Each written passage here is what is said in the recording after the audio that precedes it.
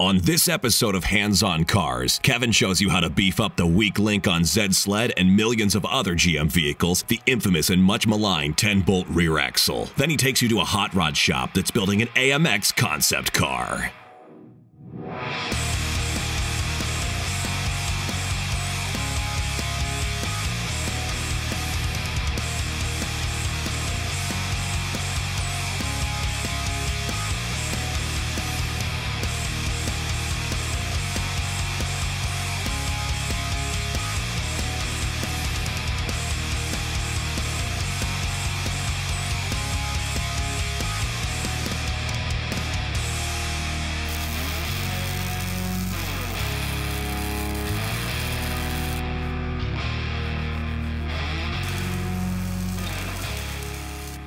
Thanks for watching Hands on Cars. Today, we're going to address a weak link with this project. This is Zed Sled. It's going to have modern LS power. Potential weak link is the factory rear axle. Check it out.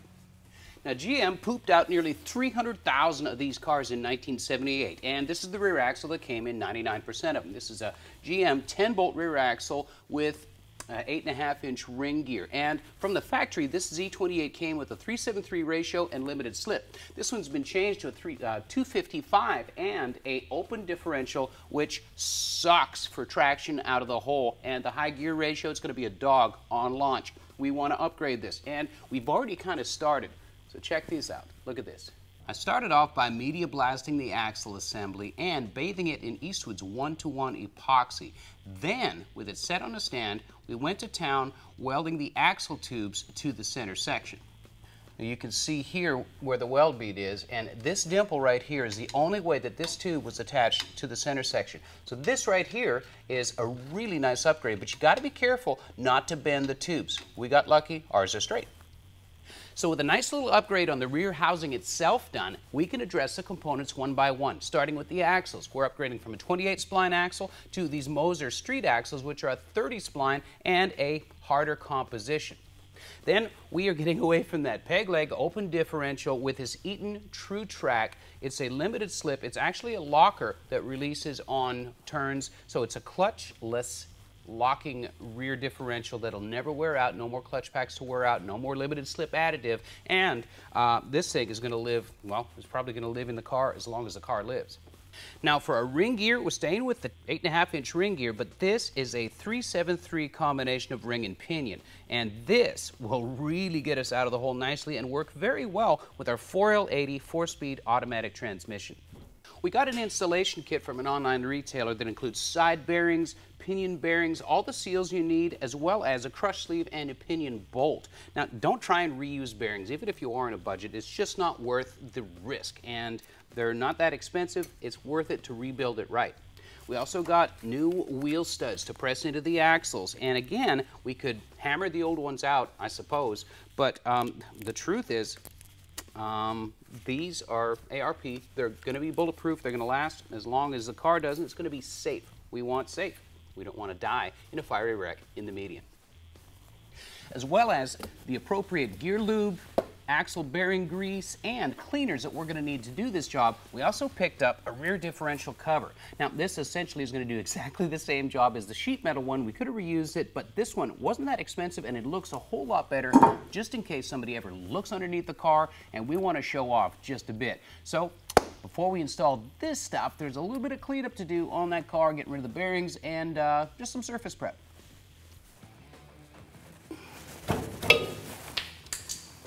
Seal's gone. Sometimes you can get lucky and seals pop out with a slide hammer. Us, not so lucky. They disintegrated, but hey, this is hot rodding and there's always a way. Now here's where we're gonna have to get a little creative. I'm taking the fiberglass tape from my hot coat kit. We put it here to protect the inner axle.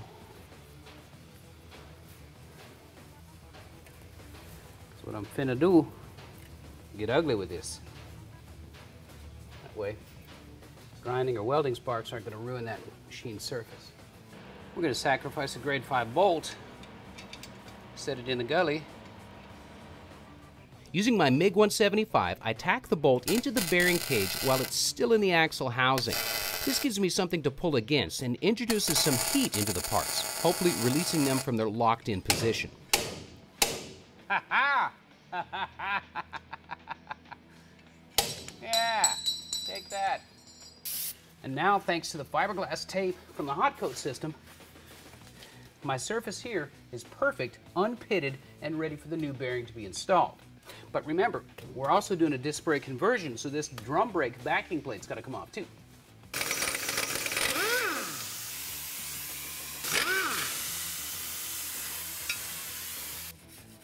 After a little housekeeping with a wire brush, I'll disassemble the differential, making sure to keep track of the location of the side spacers, shims, and retainers.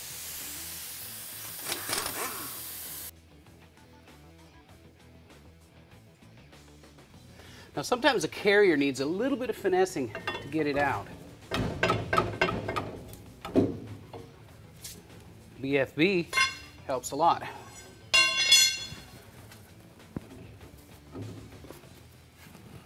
And since this is now a boat anchor, we don't have to worry too much about keeping track of everything. And these side shims are symmetrical, so they can be put back where they came from, but it's not critical that they're organized. We're starting fresh, and it's a good feeling because everything's pretty okay.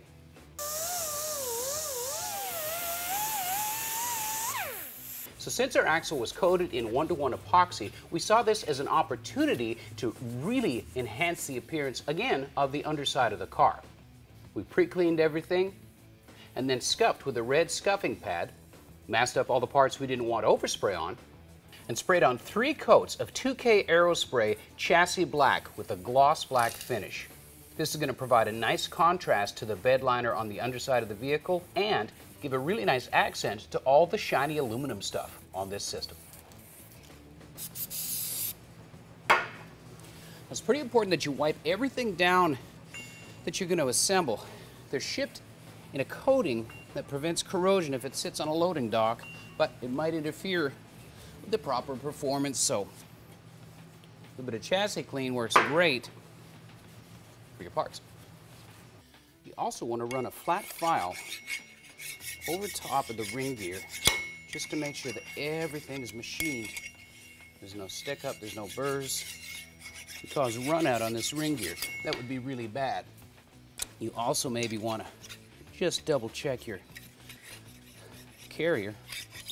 Everything looks good, we're cleaned off, we're ready to have a mating surface. Yes. Now I'm sure everybody knows the old trick about using an old bearing to press on the new bearing. You got to cut the cage off. Well, in our case, since we're upgrading from a 28 spline axle to a 30 spline axle, the carrier's got a different outside diameter. So the old cage didn't work. Keep them. They're always coming in handy for things that you got to press on in the future. So kind of keep stock of these, maybe write on them what they are. In our case, I had to buy a new bearing. Cut the cage off of it. You know, it's sacrificed. So what? It was $7. Now I can install my parts.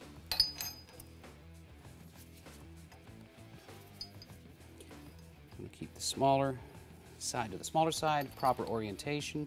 I've got a flat plate on top just to keep a smooth and even contact. And we let this beast do its job.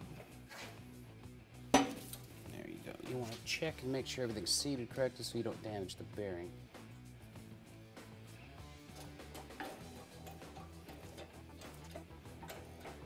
There we go. Nice.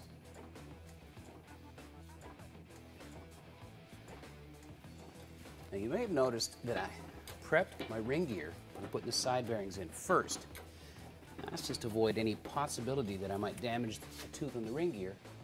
Get the bearing set in place.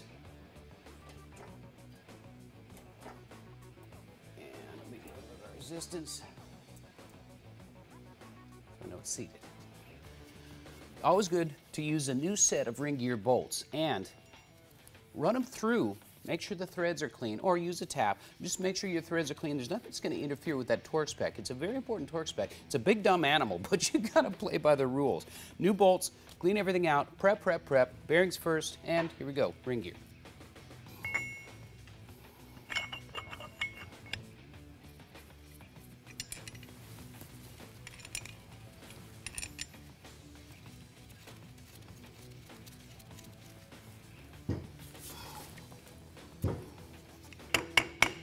You can actually hear the sound change as it finds its natural seat. It's a different tone. Now, make sure it's sitting where it needs to be.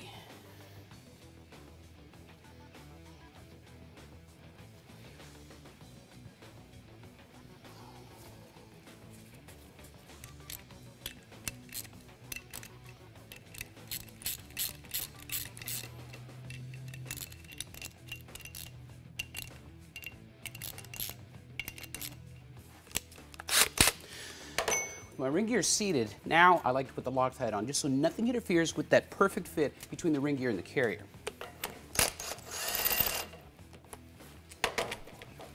I'm removing the ring gear bolts one at a time, applying Loctite, then reinstalling them so I keep the location and the seated position of the ring gear on the center section differential.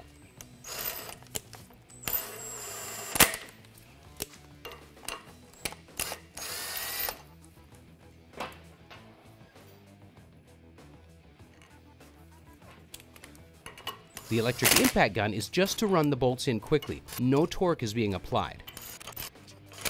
The torque spec for the ring gear bolts, 65 foot-pounds.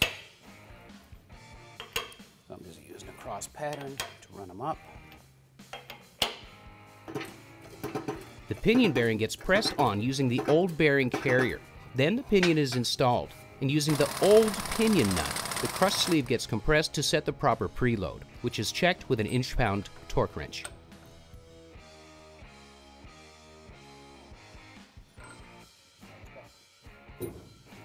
Next, the new Detroit True Trac differential gets installed, and the side spacers and retainers reused to hold it in place so we can check the wear pattern on the gears. When I was tearing this down, I placed everything on a cart so it could be easily reinstalled in the same orientation. An acrylic hammer helps persuade the spacers in place without damaging any machine surfaces.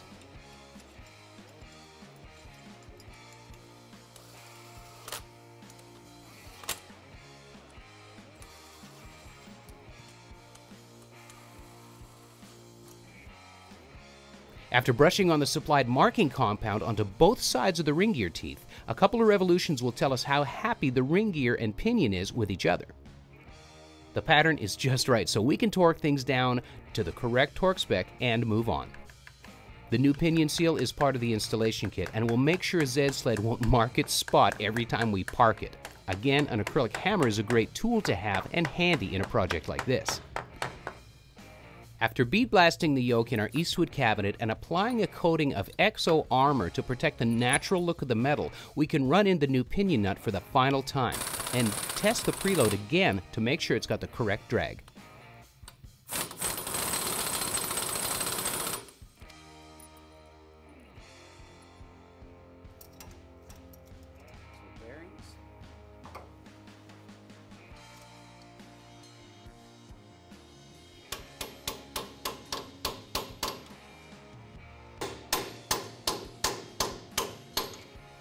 Do the sound change, stop beating.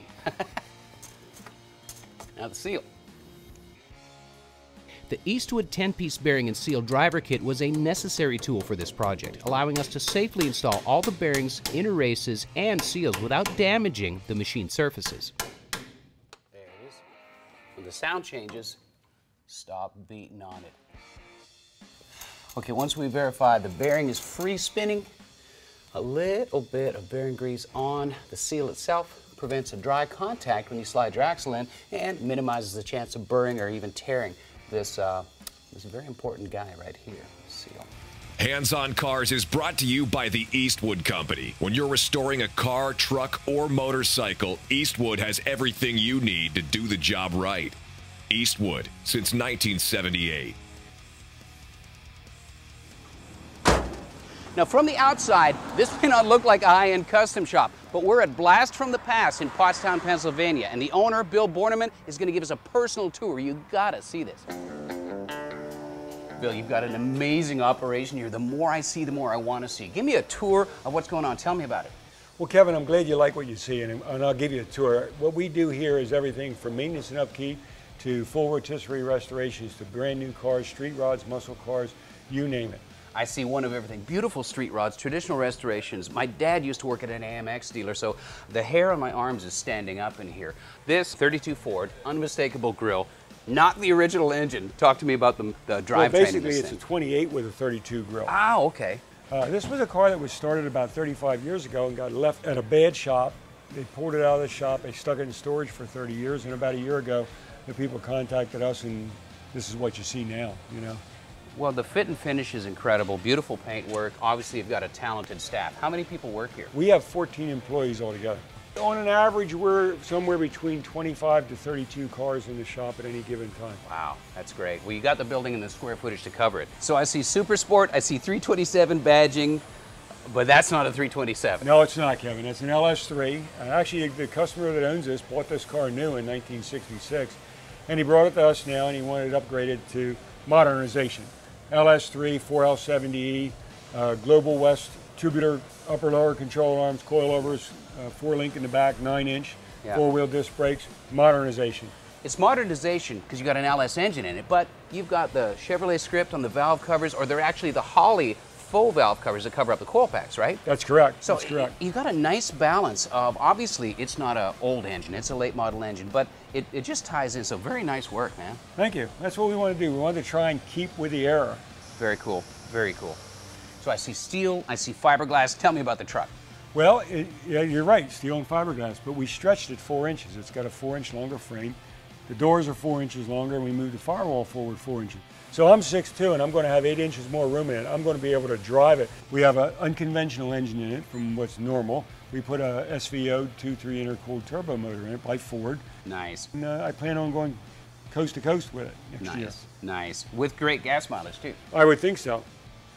In the fab shop, a chassis jig is not something that you see every day. Tell me what you've got set up here. Well, what we do is we're actually a manufacturer for a company called Chassis Concepts. We build the C2 and the C3 chassis, all mandrel bend to go underneath, obviously, C2 and C3 Corvettes. Yeah. But what's neat about it is we actually put C4 or C5 front and rear suspension under it. Right. So now you can take that classic C2 or C3 Corvette and you can take it out and you can drive it like a new one. Yeah. You know, and they're set up for LS motors if the customer so desires to do that, so you have the power of the new ones too.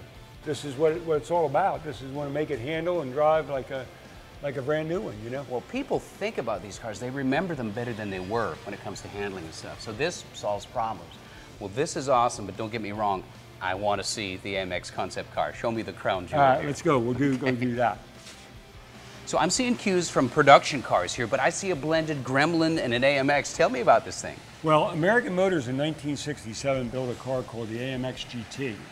What it was the predecessor to the Javelin and the AMX. And they built it for the New York Auto Show. It was to get the people in to sign contracts and buy them, and they only ever built one, and then of course everything evolved to what we know today of what the Javelin and the AMX. We have a customer that loves American Motors and decided he had to have this car, so we're recreating it. But we're recreating it a little bit different. The original car never had a drivetrain in it. It was a push in, push out. This car, we did a full chassis in it. We put 2005 C5 Corvette front and rear suspension with a complete transaxle torque tube and everything. It's going to have an LS3 E-Rod motor in it, so it'll have the catalytic converge, charcoal canister and everything. It'll be 430 horsepower. It's going to be full roll cage. Yeah. You'll be able to take it out to the track, have fun with it, and just drive it for all it's worth. So obviously you're working off of archival photographs from the auto show, right? That's right, and there really aren't a lot of photographs available. There were never any shots of the interior. It was only shots from the outside, and that's basically what we're doing. And basically what we did is we started out with a 68 Javelin. From the front bumper to the back door is a Javelin. We took the fender flares out of a Gremlin and the roof panel out of the Gremlin. Yeah. And the rest of it we're hand building out of sheet metal, English wheeling, and doing all the other fabrication. Yeah, so it's fascinating to see it in this stage because you can almost see the ideas happening and how you're recreating things. For instance, your relief cuts here, and you're drawing from the homage of the original vehicles, right. So it doesn't look out of place. Right. Very cool stuff. And what you were saying about the cuts, that's how you make it all fit together. Yeah, because it's got to flow. It can't look like you know, car salad. It has to look like the manufacturer intended it to look. And yeah, it's the things that people don't notice that make a nice car. Absolutely. People don't realize that. It's the subtle little things that your eyes pass over. Your eyes want to see perfection and style. And you guys are nailing this as far as the proportion, flow, style lines. This is going to be an incredible car when it's done. When's the target date for finishing this? Well, we'd like to get it done by the end of the year if we can. We got a lot of work to do between now and the end of the year. We'd like to take it to Detroit for the auto rally. Yeah. But whether we make it this year or not, I don't know. We'll see. Very nice stuff, man. Yeah. We'll everywhere look, there's craftsmen. You've got a great crew, very talented guys. Thank you so much for showing me around. Well, you're welcome, Kevin. We're glad you came in today, and you know, welcome to come back anytime. Well, do I get a test drive on any one of these cars when they're done? Absolutely. You heard it. Hands on Cars. We're out. Thanks, man. Now, before you begin this project, keep in mind that your old parts are actually good until you get that axle sealed up. They become tools, especially in the case of this side bearing, and just don't throw anything away until you're done. All right, so our True Trac differential is in. Everything's shimmed properly. We've got a great wear pattern. Pinion depth is correct, and we got between 6 and 10 thousandths clearance on the ring gear and pinion. That just allows for the oil to be circulated and do its job. Now we're ready to throw the axles in, seal it up. The new axles are Moser Street Axles, an upgrade from 28 to 31 splines. This, in combination with all the other upgrades, will seriously improve the strength of this rear axle assembly and the overall performance of this car. With the axles pushed in a little too far, I'm able to install the C-clips with a magnet. The C-clips are the originals and not included with the new diff, so save them.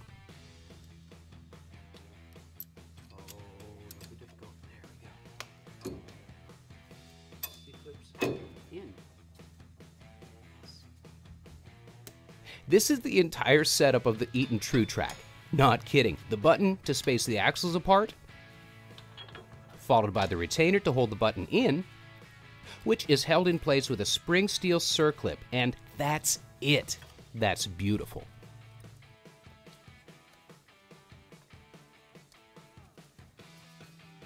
That is it. I use a very thin skin of RTV on both metal surfaces in combination with the gasket for a complete seal, and this procedure has never let me down.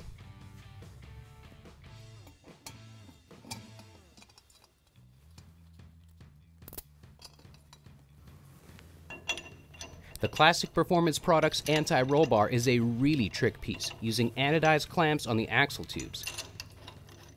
There's more to this than just rebuilding the axle assembly in the housing and beefing up the internal components. There's a lot of other external stuff. There's a sway bar and some beautiful shocks. Those sit in there right now. The new sway bar is a larger diameter than stock and uses different geometry to control body roll.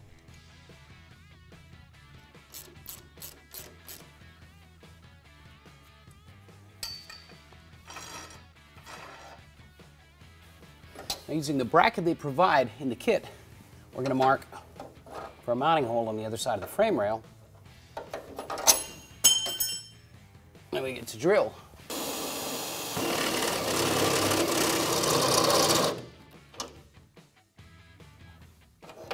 The end links allow for preload adjustment with the sway bar, something the stock system never allowed. So now we can actually change and tune the setup on this car instead of settling for what the factory gave us. And that is what Pro Touring is in a nutshell. All right, we're going to leave things kind of loose until we have the vehicle weight on the chassis. When everything's loaded, that's when you tighten this stuff up. We'll make sure it doesn't fall off, but we got to get to the last project, which is disc brake conversion.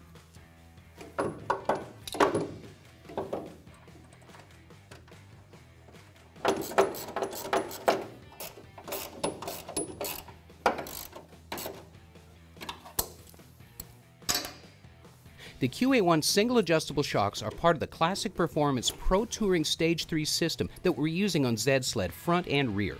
We can change the valve settings on these shocks easily and tune the suspension on the fly at an autocross or at a track event. Along with all the other suspension details, these QA1 adjustable shocks are going to make a huge difference in how Zed Sled handles. Now, the rear disc brake package from Classic Performance is awesome. 12-inch rotors, all the brackets and shims that you need to properly center your calipers, a brake line mounting kit, brake hoses, and single piston calipers on the back. This thing will stop on a dime, and it's the last piece of the puzzle, so let's get cracking. Now, this is what takes the place of the factory backing plate for the drum brake system. The grade 8 hardware is provided, which is a nice thing. Makes me feel safe. There's also several shims involved. And gravity. And you can set the caliper the perfect distance to where you've got even spacing on either side of your rotor.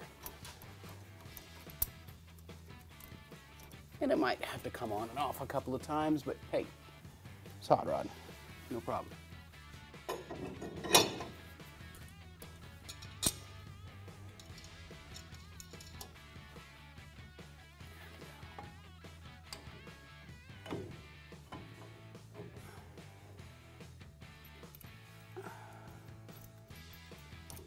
We're not tightening things down, we're just snugging things up. See if we've got the correct spacing between the rotor and the caliper.